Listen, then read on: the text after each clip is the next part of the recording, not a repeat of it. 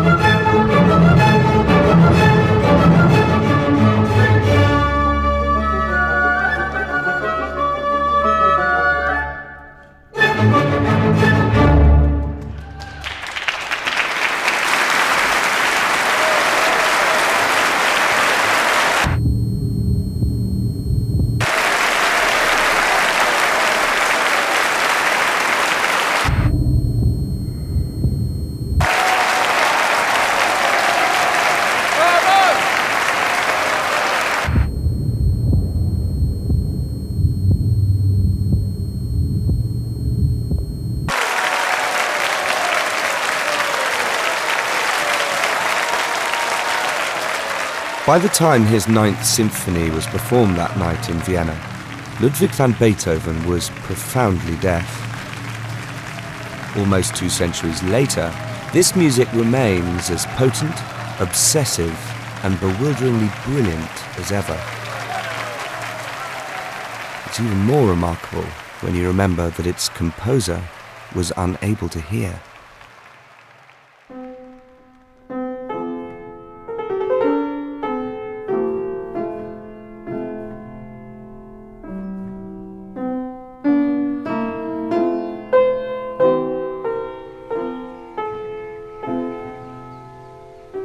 For me, the struggle that comes through Beethoven's music is what makes it so compelling.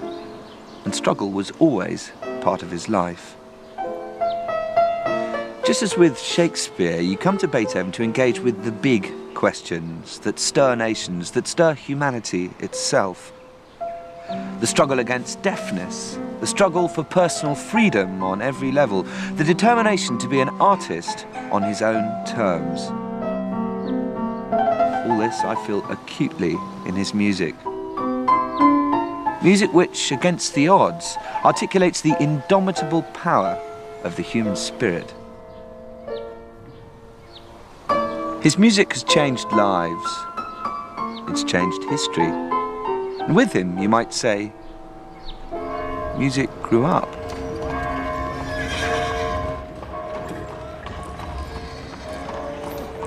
Beethoven was born into a family of court musicians in the German city of Bonn. From an early age, he'd learned to fend for himself.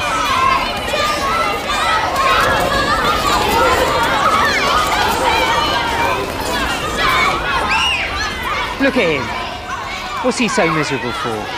Your mother's dead, isn't she? No, she's not. Well, she must be. Look at the state of you.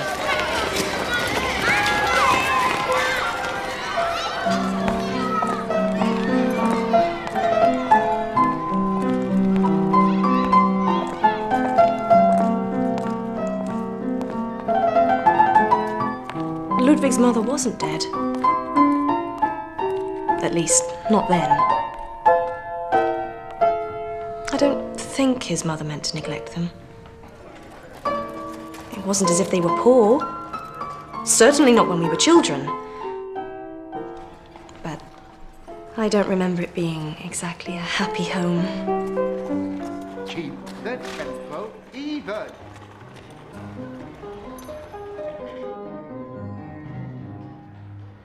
A gifted pianist, Beethoven had inherited the talents of his late grandfather, a renowned musician who'd been director of music at the court.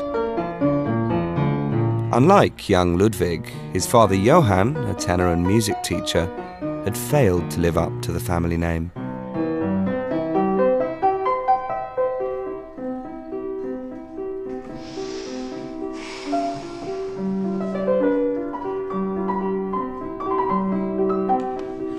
Right, that's enough. Stop. Enough. That's enough.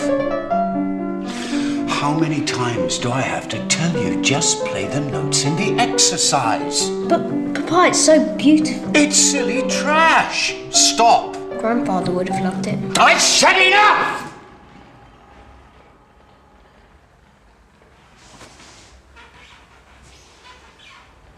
We all hated the way his father treated him. But he was always boasting about his son. Not in front of him, of course, but outside the family home. "Oh, my Ludwig," he used to say. "In time, he'll become a great man in the world, you'll see." It was bewildering for Ludwig. He never knew what kind of mood his father would be in. And more, he withdrew into himself.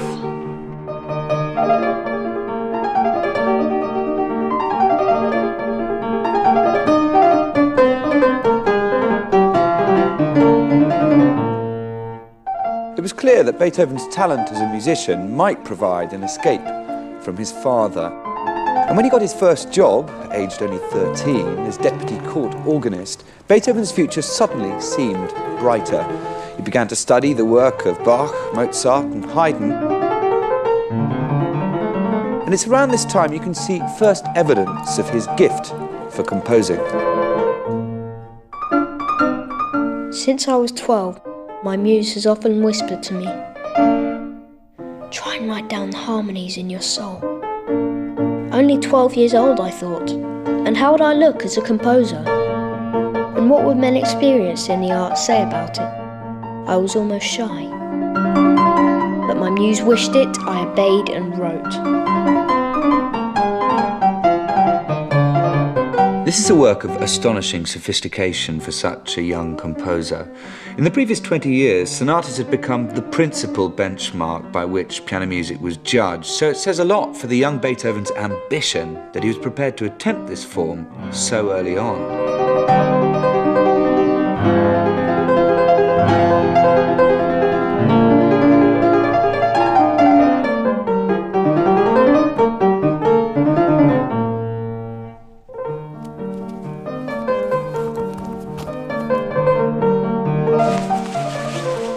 Every element of his court costume. It was quite something. Sea green frock coat, green knee breeches with buckles, stockings of black or white silk, shoes with black bow knots, the vest bound with real gold cord, hair groomed, hat under left arm, sword with a silver belt. It was really quite something.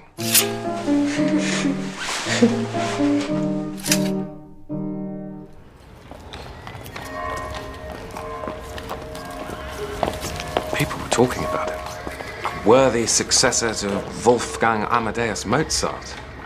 My brother. I don't know. I mean, how could I tell? All I know is that his talent was a blessing for our family. Our grandfather's inheritance had almost run out.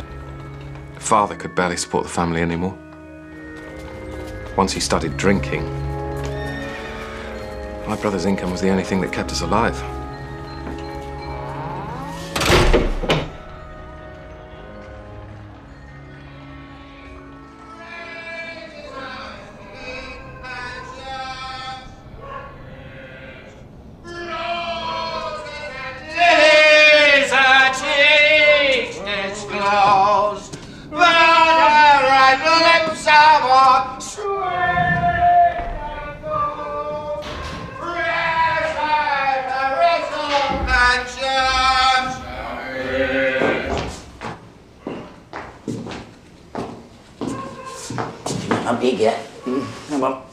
sleep. I want to sleep. Bastard! Come on now. I want you to play something beautiful for us.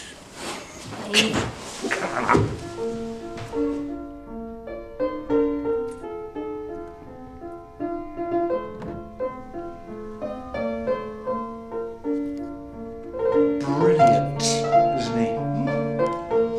You're my little genius.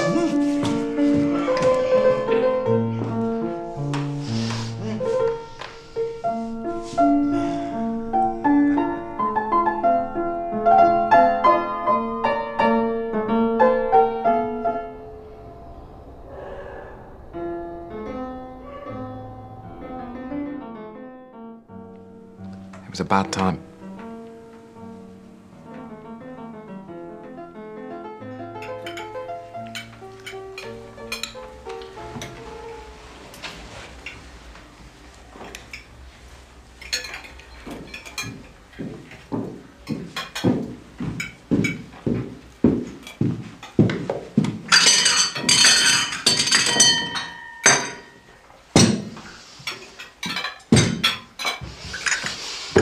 Of course, your counterpoint will have to improve.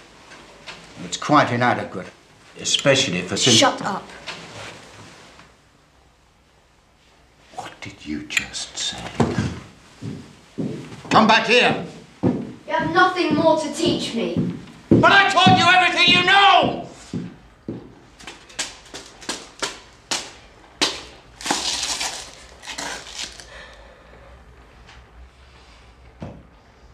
I never understood why Ludwig's mother didn't step in.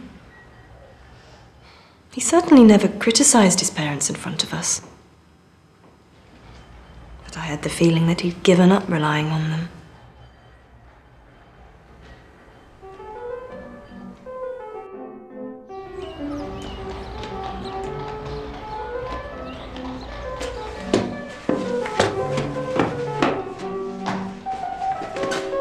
Ludwig, how lovely to see you.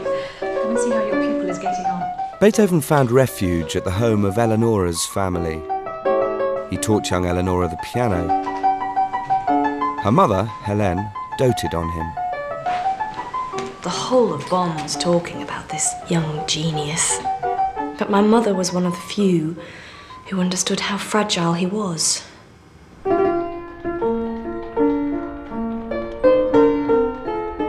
He was happiest when he was alone. Just him and his music.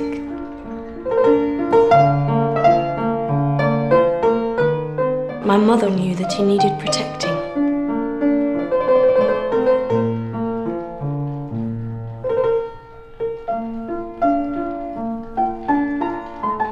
She used to say to me, "It's our job to keep the insects off the flower."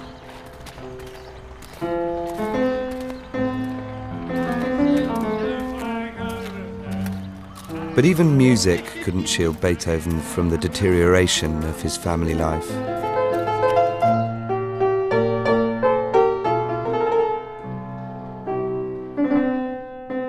Ludwig's mother would shortly die from consumption,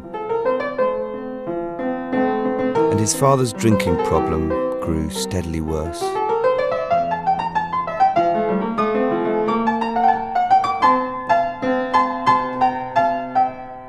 At the age of 19, Beethoven's life reached a turning point.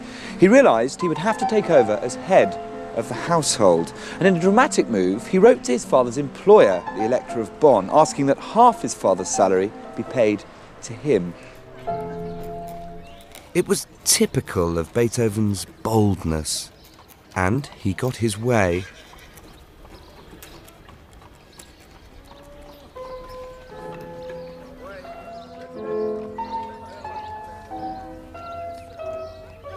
By now, Beethoven had come to the attention of Bonn's rulers, and through them was given his first big musical break.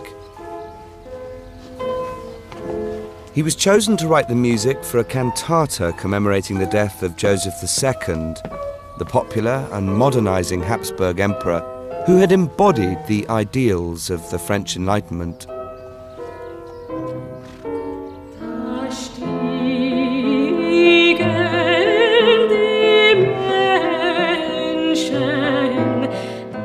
to the French border, Bonn had always been influenced by French Enlightenment thought. And the young Beethoven also found himself drawn to its values of virtue, reason, freedom, and progress.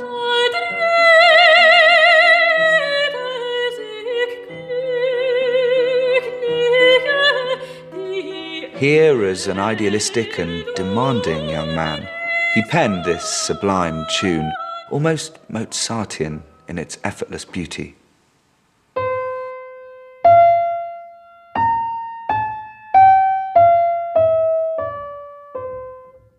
This soaring line, mankind climbs towards the light, has been called Beethoven's melody of humanity, and its shape, its melodic contour, we'll hear again and again in other works. What does it consist of? A rising figure, and up again, and then it turns back in on itself. So it's about an overall shape, not the specific notes, which makes it a motto theme, which is an ongoing obsession in Beethoven's music throughout his life.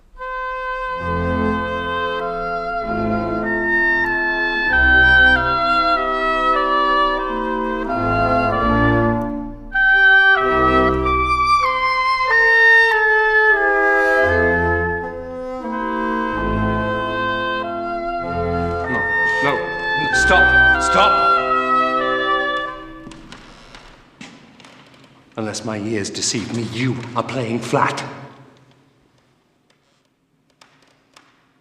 The whole of the last phrase was flat.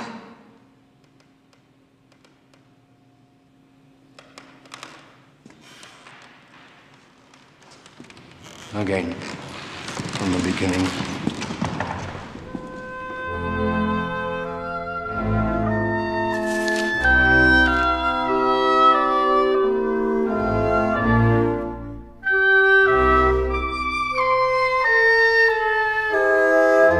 The work was rehearsed but never performed in Beethoven's lifetime. It's an ambitious, elaborate piece, and at 800 bars, longer than anything he'd written before.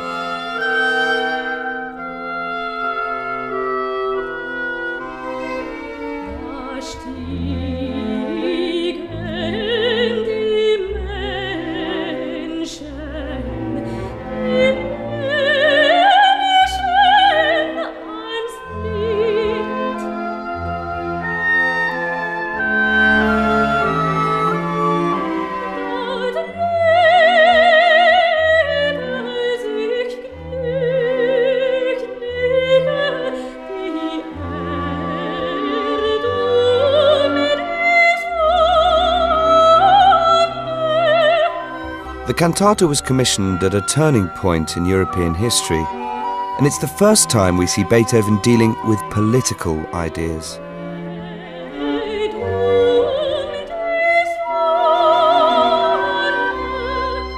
The storming of the Bastille in France had sent shockwaves throughout the continent. And here, Beethoven seems to bid farewell to Europe's past by giving this work an image of an idealized golden age of aristocratic heroism, just as so much of Europe is on the brink of devastating revolution.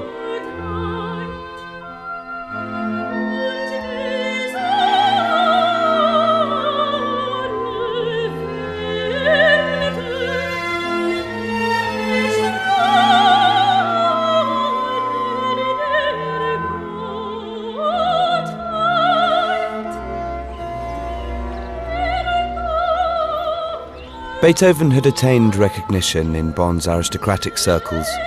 It was now time for him to seek a wider horizon. His life in Bonn could only take him so far. He was well aware of that. And he had so much more to learn in Vienna. But he knew not to rely on anyone. That much he'd learned from his childhood. It's hard to say goodbye. It's something I know you have to do. But if only it weren't such a long way away. Eleonora would like to say goodbye. I'm late. I'm sorry. Please don't be angry with her. I wasn't able to return his love. And, in his usual way, he was angry with me for it.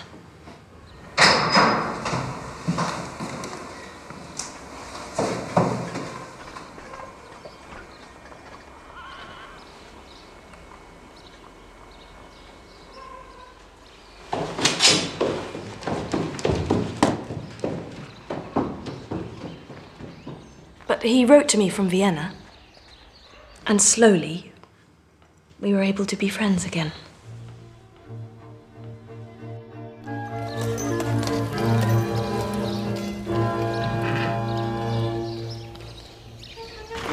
At the age of 21, Beethoven left Bonn behind him and set off to seek his fortune in Vienna, the musical capital of Europe.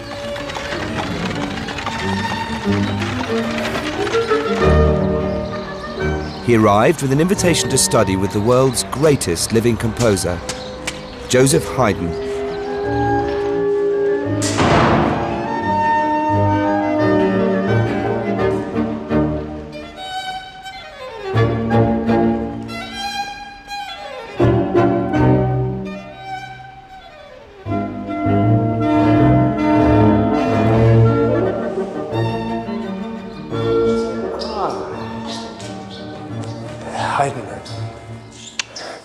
Pleased to meet you. Welcome to Vienna. How are you getting on? Oh, come, sit down over here. Over there. Now, I was shown a manuscript of your cantata when I visited Bonn. Yes, your patron, Waldstein? Yeah. He told me you were brilliant. Yes, he said, with a lot of hard work, you shall receive Mozart's spirit to the hands of Haydn.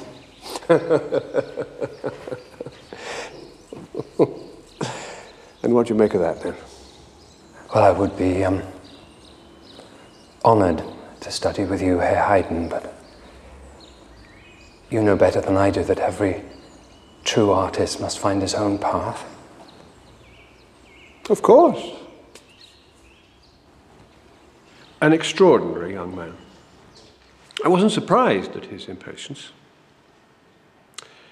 After all, I suppose this was a young man in a hurry, and I was a composer in my twilight years.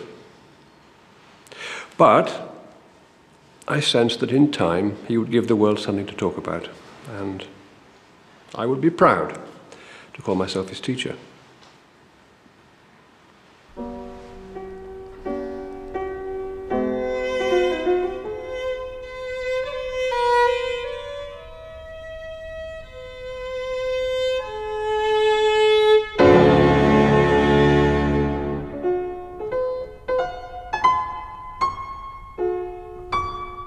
Soon after he arrived in Vienna, our father died. I wrote to tell Ludwig, but he didn't come back for the funeral.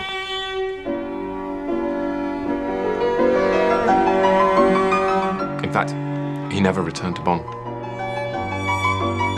I was more than happy to follow him to Vienna. There was nothing in Bonn for me.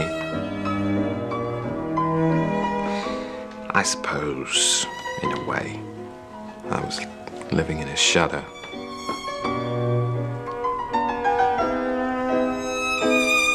Ludwig got on with his life. His new life.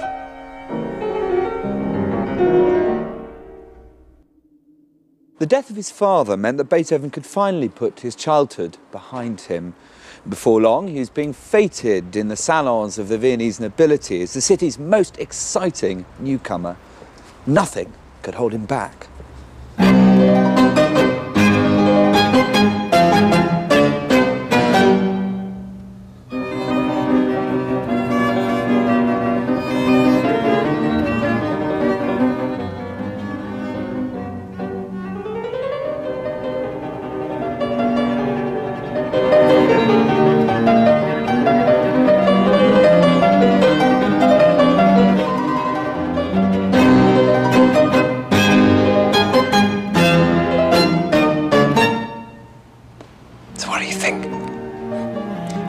It's novel.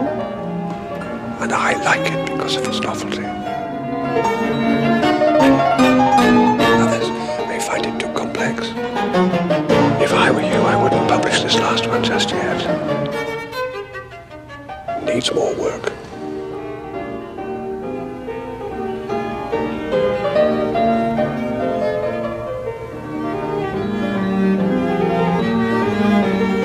What's wrong with it? No, nothing's wrong with it. I simply meant that this is a complicated work. Perhaps a little too much so. The public hasn't caught up with you yet. Perhaps they're not quite ready for this.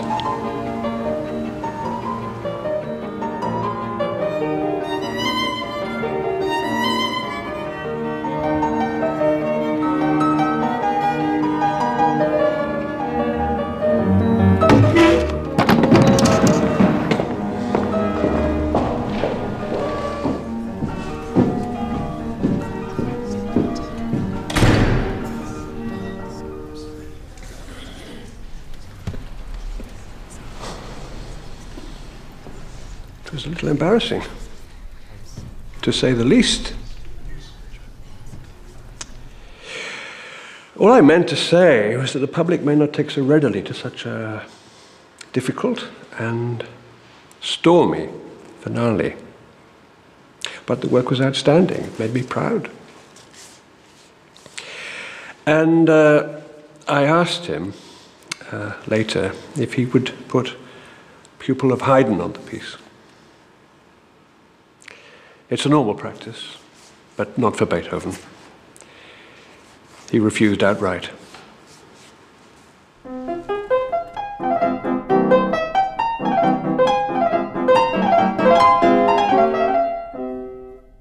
Perhaps it was necessary for the young composer to carve his own way. He needed to make his work distinct from that of his contemporaries or teachers, like Haydn.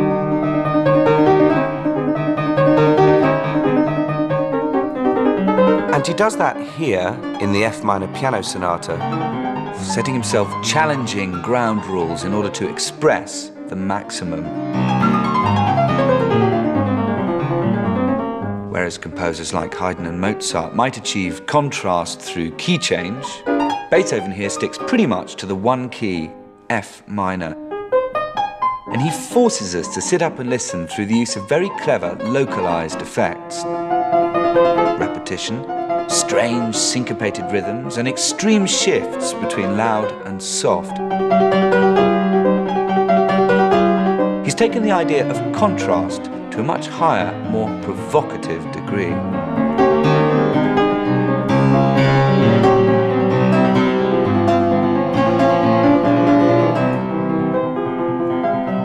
The feelings he aroused in his teachers were not confined to me alone. He was so stubborn, so bent on having his own way, that many of us had our disagreements with him.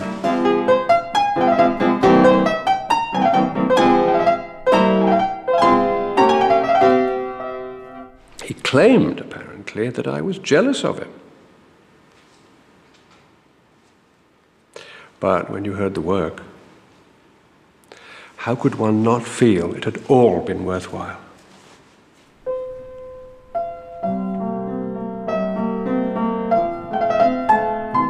Beethoven's early years in Vienna were characterized by his writing for the piano.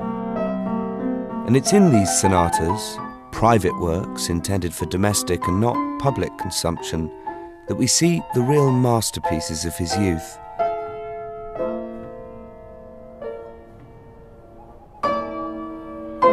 With them, you have a sense that he's discovered his inner voice.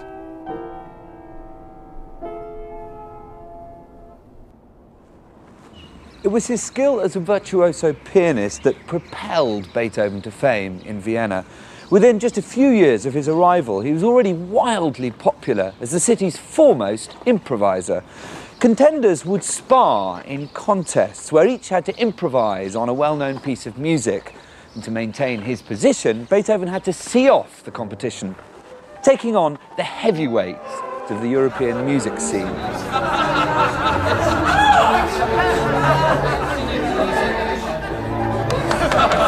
Ladies and gentlemen, Herr Beethoven tonight will meet more than his match, I believe. May I present the brilliant, the hitherto unbeaten, all the way from Paris, but don't hold that against him. He's dexterous, he's dashing, he's debonair, he's Monsieur Daniel Steibelt.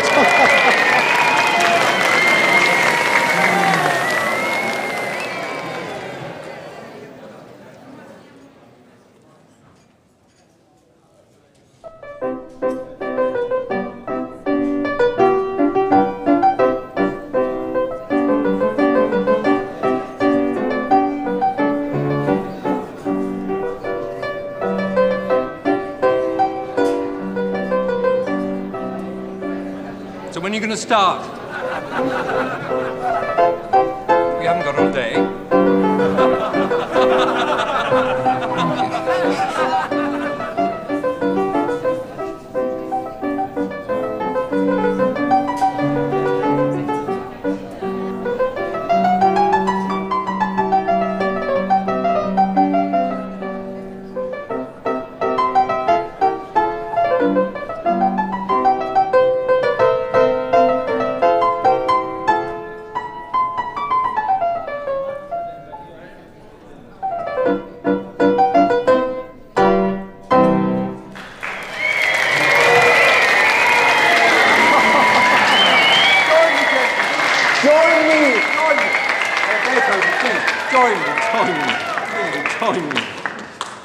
Absolutely delightful.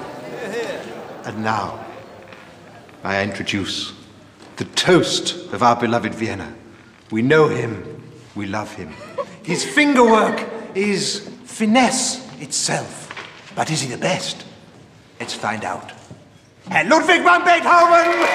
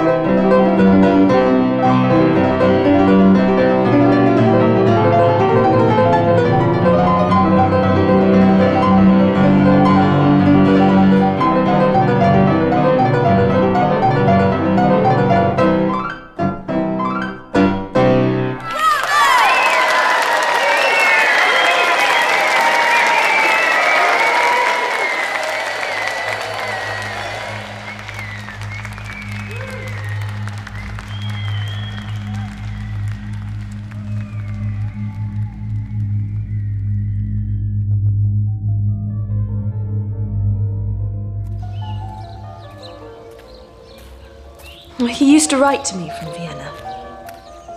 He sounded so excited. Life was full of promise. If we met again, he told me, I'd find him very different. You'll see, he said, that a better life has done much to erase the traces of unhappy times. He was lionized by the aristocracy, adored by the wealthy, and he even wrote to my husband Franz to say that there was love in the air. Despite what people say, I'm no misanthrope. You know that. And something's happened recently to lift my mood. This change has been brought about by an enchanting girl who loves me and whom I love. This is the first time I feel that marriage may bring me happiness. Of course, we were all delighted. He'd always had such difficulties with women, always falling in love, but somehow it never quite worked out. Oh, well, he's talented. I mean, he's brilliant.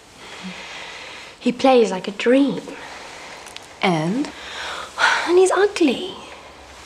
Well, he's not exactly ugly, but he doesn't make the best of himself, does he? He wears cheap, nasty jackets. I almost want to pay for him just to go to a tailor. Oh, but he has a kind of charm, a sort of magnetism. And he's written a sonata for me. I know.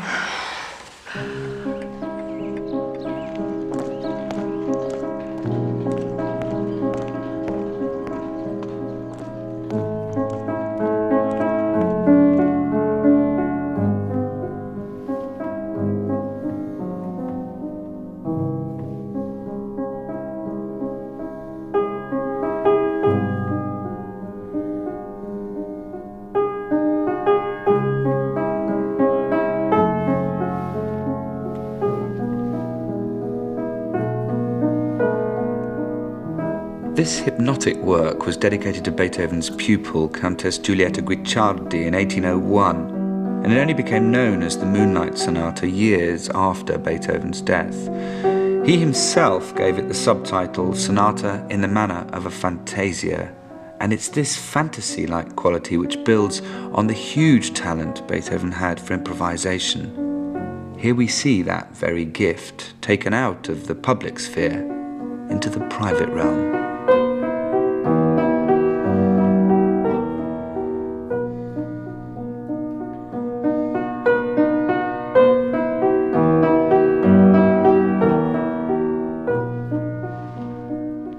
It's very rare for a sonata of this period to begin with a slow movement, a delicate, dreamlike texture, which sounds as if the pianist is spinning a spontaneous thread of expressive thought. And then there's the melody, almost a song without words.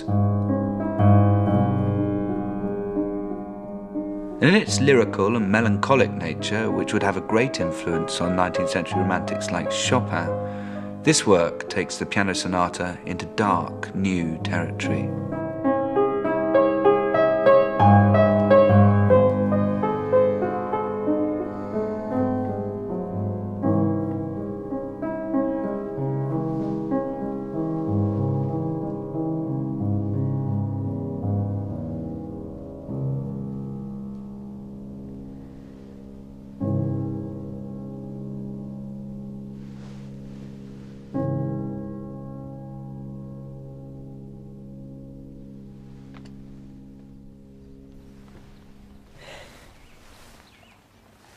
I understand you're going to be at Prince Nicolaus's this Friday. No, I won't be going. Can't bear that crowd. But I shall be there. Well, no, how nice.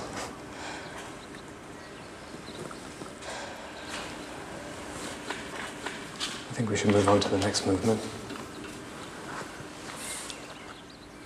Giulietta was one of many women with whom Beethoven would fall in love. Yet it wasn't just a fear of intimacy that stopped him getting too close. There was something else. I was lucky enough to be taken on as Herr Beethoven's assistant. An honor indeed. And as such, I was privileged to spend a great deal of time with him, just the two of us. Which sometimes meant knowing things about him the rest of the world as yet had no idea of. Have you seen the quintet yet? Yes. And I've marked the misprints. Why can't they ever get it right?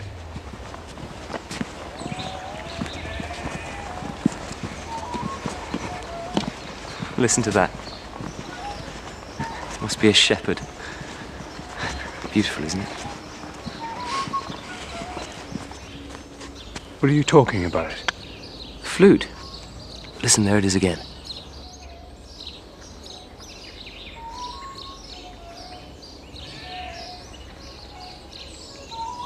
You're joking, aren't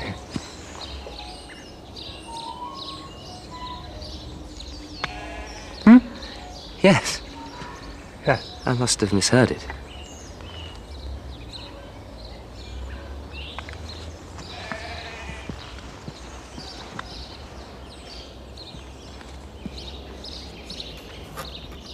You asked about my present situation.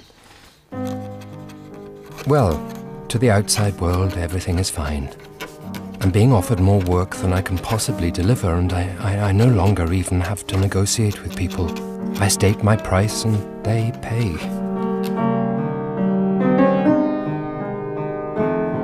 But the truth is that that secret demon, my health, is destroying everything. My ears continue to buzz and hum day and night.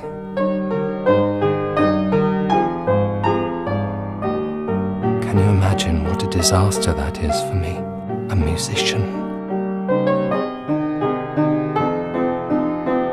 I daren't go out in public, just because I cannot possibly tell people I'm going deaf.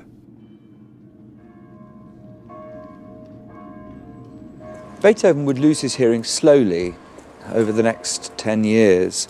But the first symptoms of deafness, a ringing in his ears and an inability to understand people's speech, threw him into a panic. There wasn't a moment to lose.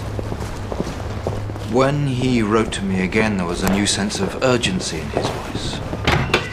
A determination, almost a mania. A feeling that time was running out.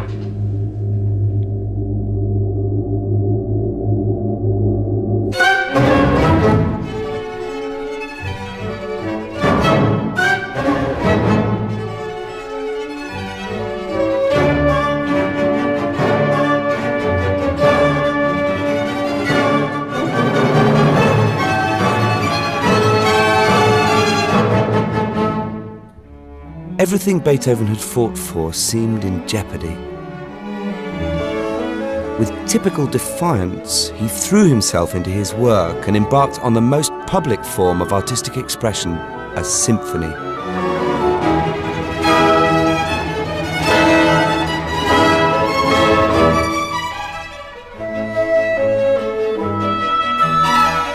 I live entirely in my music. I've barely completed one work before beginning another.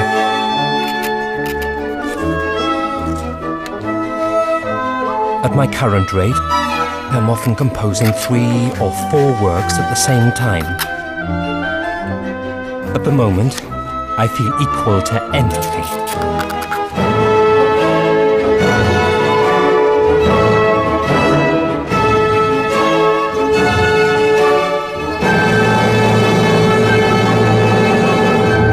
It's an extraordinary work, reflecting the swings between melancholia and exuberance which characterise this time for Beethoven.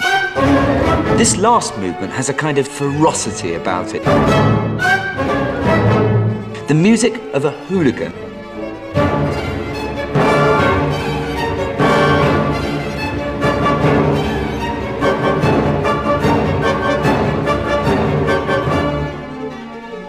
This symphony sits on a fault line between the 18th and 19th centuries.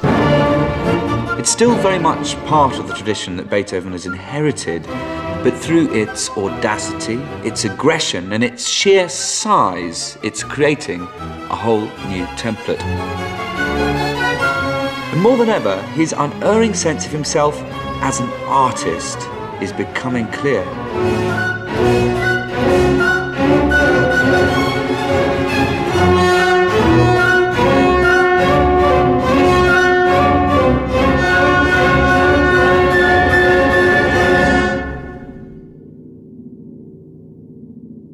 I can't possibly marry this man. I don't know what I was thinking. My head must have been turned by the music. I mean, obviously he's without rank or permanent position. I mean, what would my future be? Something else? All of Vienna's whispering about it. There's talk he might be losing his hearing. a musician. Can you imagine that?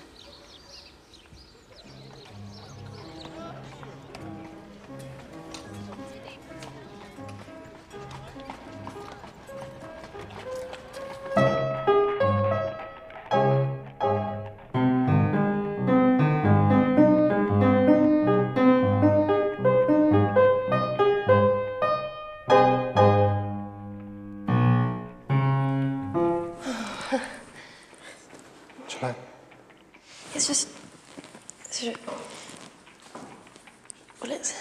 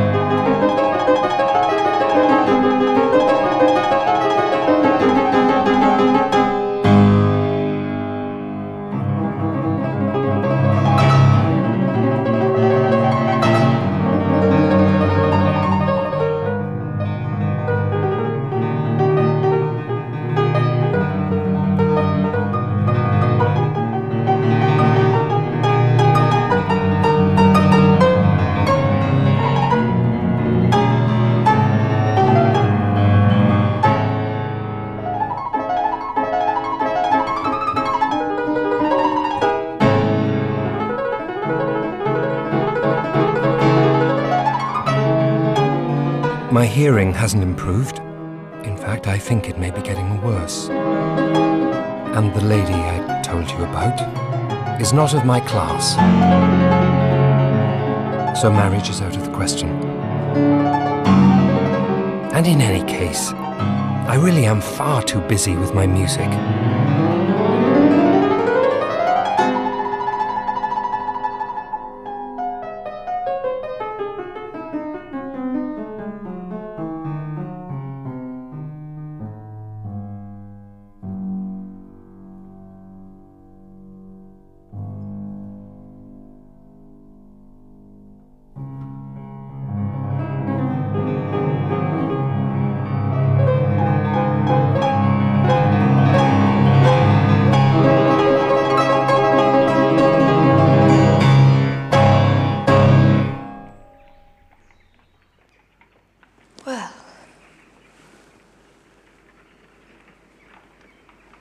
Bravo.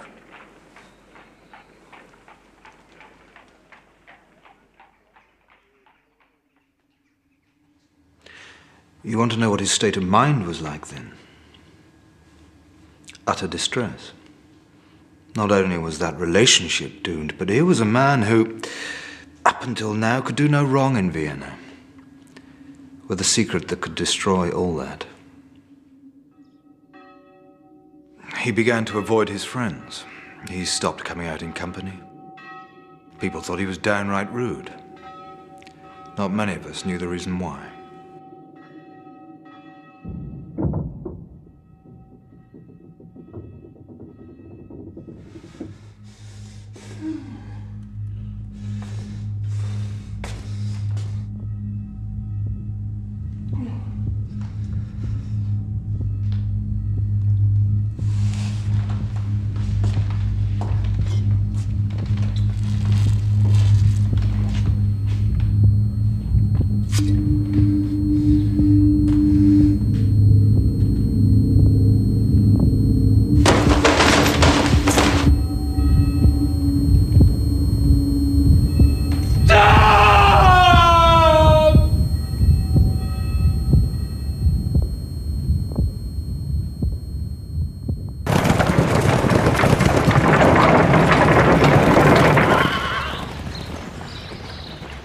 He left Vienna for a few months. I was worried. I tried to keep his business going for him back here, to give him a chance to relax. I think he pinned his hopes on the peace and quiet of the countryside, and the possibility that there must be something that could cure him. Beethoven travelled to a small village called Heiligenstadt outside Vienna. The move was to change everything, but not in a way he could have imagined.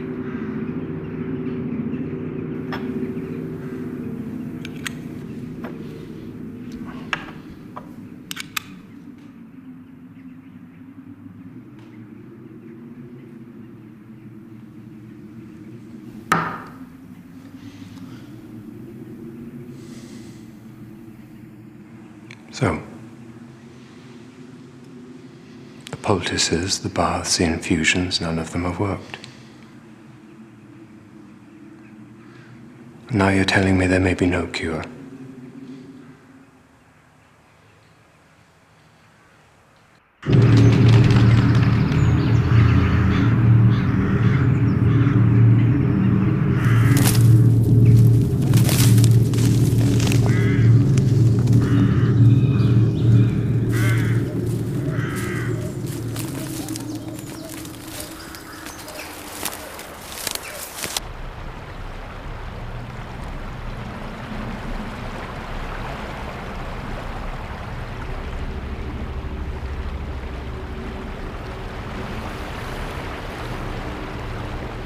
You people who think or say that I am hostile, stubborn, or misanthropic,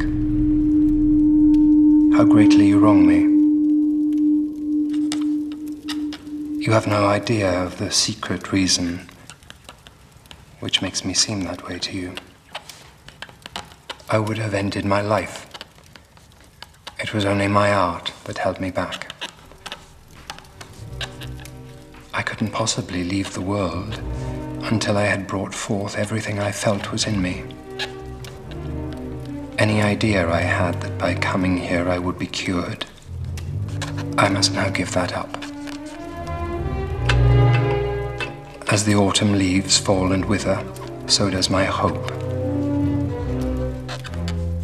Oh God, grant me at least but one day of pure joy.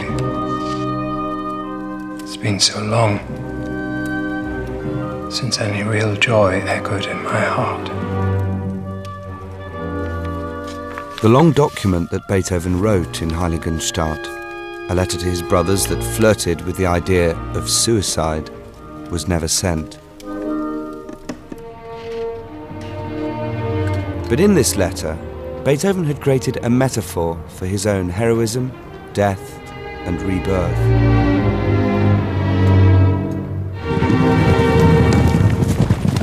Bidding farewell to his old self, Beethoven embarked upon what he called his new way.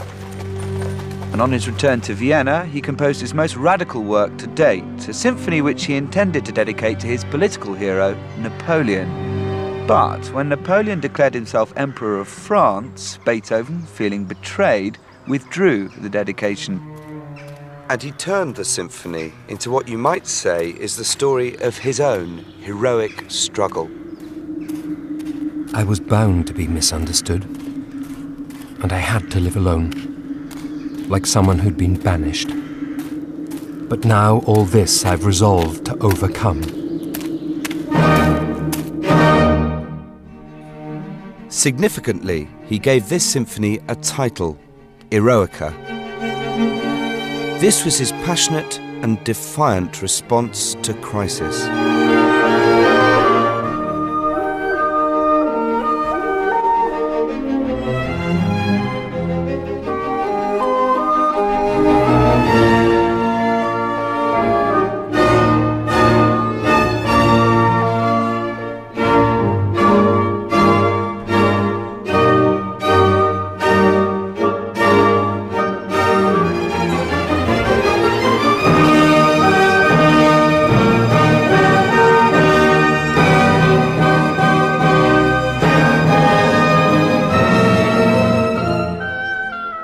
In its scale, ambition, and complexity, the Eroica Symphony was a huge leap forward for Beethoven, immediately eclipsing the achievements of the second. He's demanding that the world perceive him as a true artistic hero, albeit a flawed one.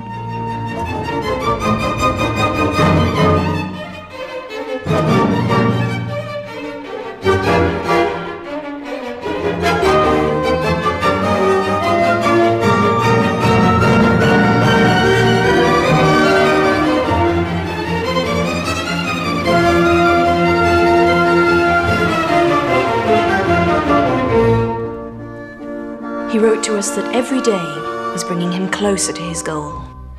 A goal he couldn't describe, but he could feel. "You'll see," he said. "I will be happy again. As happy as this world allows me to be." Resigned to his fate, he wrote, "Let my deafness no longer be a secret, even in art."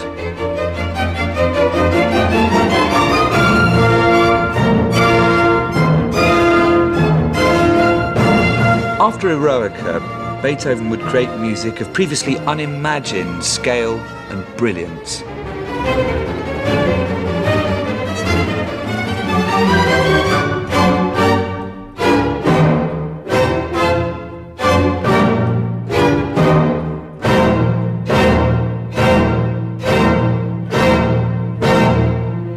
But the deeply personal crisis of losing his hearing was only the start of his difficulties. As he reached his peak as a composer, Beethoven would experience even greater struggles with the world around him.